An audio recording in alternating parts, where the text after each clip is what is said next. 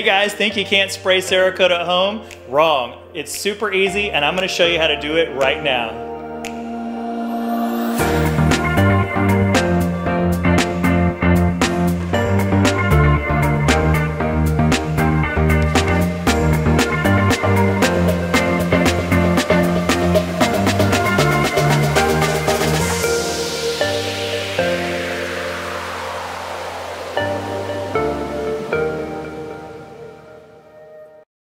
Hey guys, it's Brian. I am back in the shop again today. I got a really cool project to go over with you today. Today we're going to be spraying something called C-Series Cerakote. Now this is an ambient cure product, and I've sprayed Cerakote on this channel before, but I don't think I've really kind of gone over why the C-Series is so superior to other systems, but I'm going to go over that just a little bit right now. One is that the C-Series is an ambient cure, so it's a single part system.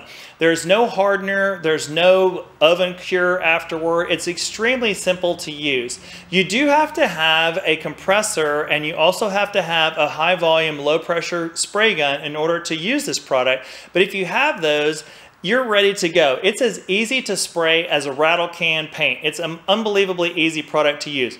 So if you've been following this series, you know that we've been restoring the CRF70 pit bike, and in this project we're going to be spraying the motor on that bike, and as you probably recall, that thing was unbelievably nasty. Now spraying an engine of this type is a little bit complicated, and that's one thing I thought you might find beneficial in this video. I'm going to show you some cool techniques about like getting into some tight spaces like the fins and some of the other really tight crannies inside the motor. So that's one thing we're going to go over in this video that I think is really going to be helpful. So I want to digress just a little bit, which it seems like I do a lot of in these videos, and talk to you a little bit about something called blast profile. So Cerakote has very detailed directions about how the surface should be prepared for any object that's going to be painted using one of their systems, whether it's metal or plastic or whatever. And they talk a lot about this blast profile that is created using a sandblasting technique. So a lot of these videos, I've had people criticize me for not following the exact procedure that's dictated by Cerakote in their data sheets and their literature. So I just wanted to explain a little bit about why this isn't as critical as people think and why you really shouldn't worry about it too much. So basically, you know, a manufacturer is put in a difficult position. They have to promulgate some kind of written and very specific protocol to follow when you're using their products. And think about it from their perspective. If they didn't do that, they would have people like you and me emailing them all the time, asking them for clarification and so on, and they would just be inundated with people asking for special clarity on things, and so they have to basically put something down that's very firm.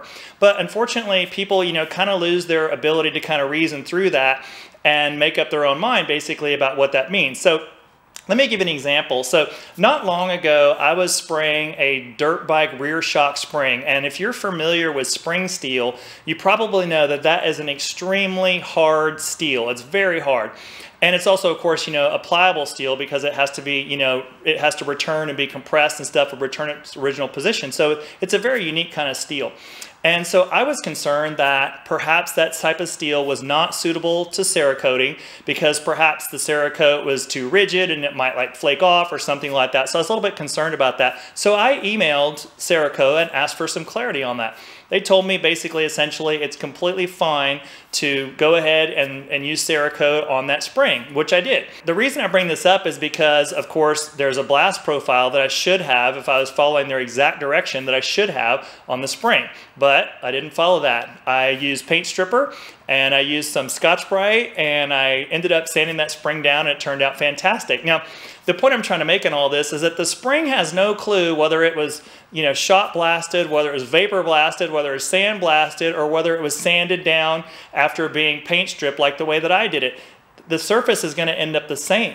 So, you know, don't be too bogged down by this whole thing about blast profile. If you have enough of a rough surface that the paint will adhere, that's really all you need to worry about. And just like as another example, and I won't keep going on and on, but you know, for instance, the cylinder head that I'm doing on this job, it has a lot of fins and so on, and those are never going to be smooth. So, you know, if you're trying to get a perfectly smooth surface, you know, you might have to be a little bit more careful, but I have sprayed Cerakote on things as rough as cylinder heads and as smooth as polished cases on a motorcycle, and I have honestly never had any failure of the Cerakote. By far, the most important factor on Cerakote and making it perform correctly is cleanliness. And we're going to go over cleanliness a lot. So I just want to kind of clarify those things. You know, it's like I was saying to somebody recently, like if you have a diamond and you sand it or you sandblast it or you vapor blast it, the end surface that that diamond's going to have is going to be essentially the same, you know. So don't worry too much about this blast profile stuff. Just get the surface nice and rough, very, very clean, and it's going to be absolutely fine. So all that aside regarding all the Cerakote blast profile business, one thing I wanted to mention is that Cerakoting is extremely rewarding. The results are absolutely fantastic. As I mentioned earlier, the motor that came out of the CRF was probably the nastiest motor I've ever worked on in my life. And this video is being made after all the spray has been done. I can tell you the cases look absolutely fantastic. In fact, the entire motor looks amazing. So let's just move on. I'm going to show you how to spray this Cerakote at home. It's very, very simple. You don't have to be nervous at all. I'm going to take you through it step by step. So let's get going. So in my case, I sent all these parts off to vapor blasting first and had them cleaned up really good by Houston Vapor Blasting. I also put them in my ultrasonic cleaner and I let them soak in there for some time. And finally, I always go over them with soap and water, and I only use Dawn dishwashing soap. That is by far the best dishwashing soap out there and the best degreaser for this type of work to get off all of the chemicals from the ultrasonic tank. One thing about a pit bike is you got to really spend your time getting inside these fins, scrubbing like crazy, because a little bit of oil or something down there would definitely make it so the Cerakote won't stick. So spend the time scrubbing and cleaning and getting inside of every one of those little fins with a lot of care. Now we're going to do some masking. So I've done a little bit of the masking already. A couple little tips that I thought you might like to see. So right here I have a brass plumbing fitting and I've covered it in tape. I'm going to put two-face tape on this and then stick it to the bottom of this tappet cover. And the reason I'm doing that is these are so light that I'm concerned that they may blow away with the air pressure from the gun. So plus this will elevate them a little bit and make it easier to spray around the edges. Also, like on this piece here, I put a washer under there to raise this up just a little bit so that when it's sitting on the deck, it's got a little bit of gap so that I can spray along the edges a little easier. Now we're basically ready to go ahead and do some masking. So I'll show you some of my masking techniques. Just going to mask up these cases and the cylinders. Probably move through this part a little quickly, but I'm going to show you how to do the masking on this, and then we'll go straight into the Cerakote. So I'm just using, you know, basic masking tape. They do make automotive masking tape and it works great. I just don't happen to have any, and a lot of people have this type of tape laying around, so I thought I would just try to use something that was practical and that was readily available and lots of people had. And I just work my finger along the edge to kind of show the edge of the face that I'm going to be taking the tape off of. I have a little collection of various files, and this is what I use to cut off the edge of the tape so that it follows the edge of the face that I need to mask off.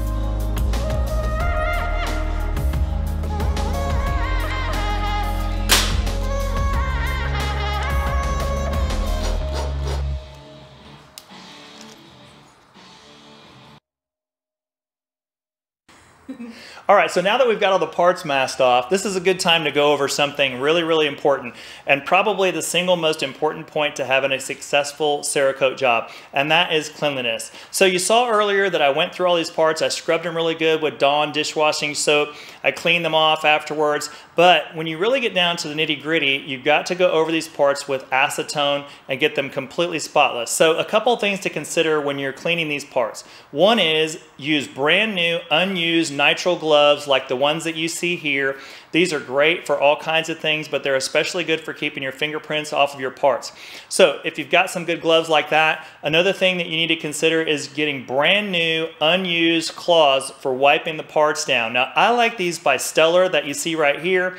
I have had a great success with these. I got these at Granger's, but you can get them in different places. They're really, really fantastic. They're very durable, but like any kind of paper towel, they do get roughed up on some of these rough surfaces, so you do have to flip them on a regular basis and provide a new surface that's touching the part before, you know, it starts to break into little bitty bits. So one thing I was going to mention about the parts break or the cloths breaking up is that you're going to have to take those off with a tack rag or with compressed air, but I'll get into that a little bit more. So right now, let's just go ahead and move on. I'm going to show you how to clean these parts up with acetone.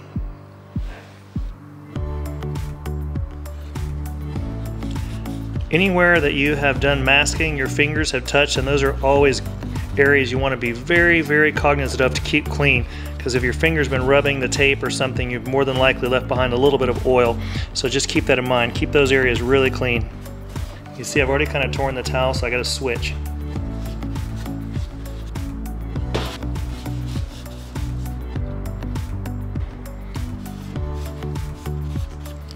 And then getting inside these fins is obviously not easy. Just do the best you can. On these rough surfaces, you have to go back with something like a air chuck to some compressed air to make sure that none of these little bits of towel stay behind. These things can fall apart, as you can see, so you just want to be careful you don't have any little bits of towel left behind. This particular surface, the cast surface, is really bad for that, so just keep that in mind and be careful.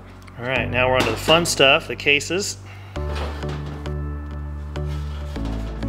So I came up with an idea on another motor that I did, which was passing a threaded rod through both cases and then bolting them together. That way I do not have to mask off the center line of the cases. It worked out really good, so I'm going to do it again. I just pass this bolt through both sides and bolt it together.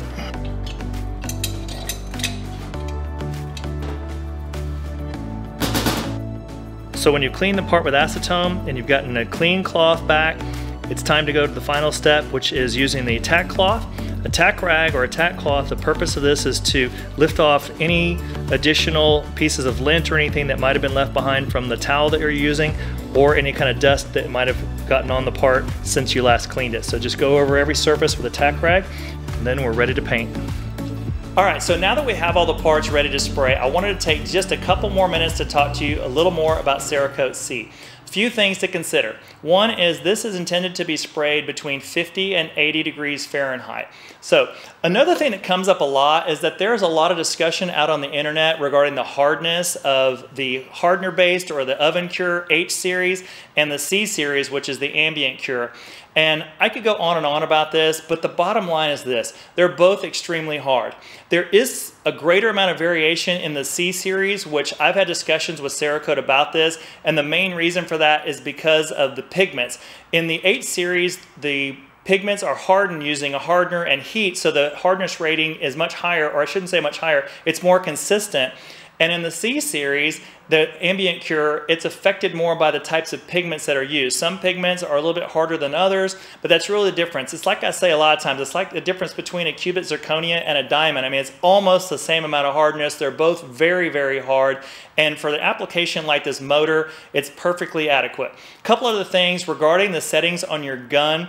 So if you want to get the pattern down just right, the way that you do that is you get the gun about 5 inches away from your surface, and you should produce about a 3-inch oval shaped pattern that's pretty wet in the center. So if you're not getting that pattern, you're going to have to play with some of the adjustments. And another thing too is the air pressure setting is almost always 20 psi on the colors that I've used, but it's a good idea just to go ahead and check and make sure that 20 psi is a recommended spray for the Cerakote that you're using. So that's about all I have to say on that. So let's go ahead and pour some Cerakote and get ready to spray.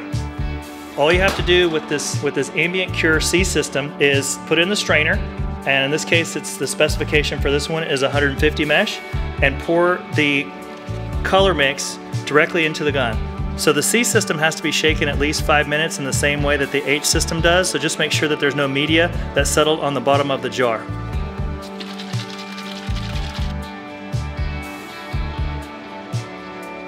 We're gonna go out and spray this one right now.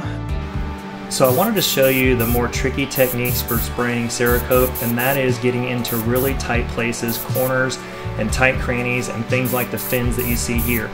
So on the right you'll see that cylinder head. Now the technique that I'm applying on the cylinder itself right now I've already done to the cylinder head, and that's basically alternating the angle of the gun and using short bursts to try to get inside those fins. So what I've done is I'll spray the fins at one angle and then rotate the gun about 45 degrees and spray it again at another angle so I can get both sides of the fin. Now the trick is you just don't want to lay on too much of a coat. If you do, you're going to have runs. So kind of alluding to what I was saying earlier, I'm giving this cylinder head on the right a little bit of a rest after spraying it in a similar fashion like I'm doing on the cylinder. So getting these little tight spaces, you got to be careful with the gun and not lay on too thick of a coat. Alright, so I'm going to let that one rest. Now I'm going over to the head and putting the second coat on.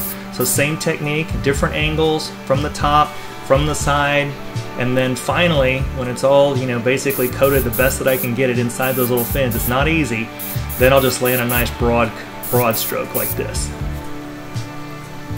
Nice broad stroke. By doing it this way, you'll avoid runs. That's the biggest trick when you're trying to do some detail work like this. You'll end up overspraying it or putting too much material down, and you'll have a run. So you got to be real careful about that. Short bursts at first and then go over the broad spaces last. So you'll get it. It's not that difficult. Just don't get too aggressive and be careful. And it'll turn out looking like this case does right there. It's awesome. Man, these parts turned out kick-ass. I mean, look at that. They look fantastic. Really, really turned out nice. So let's take the tape off and do the big reveal.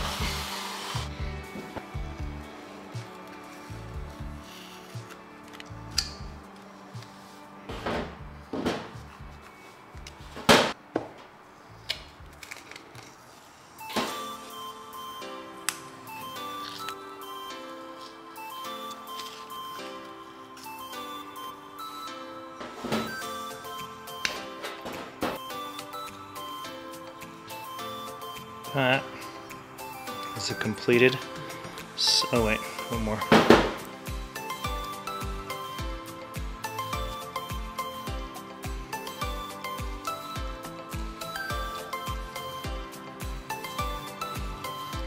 Cool, turned out nice.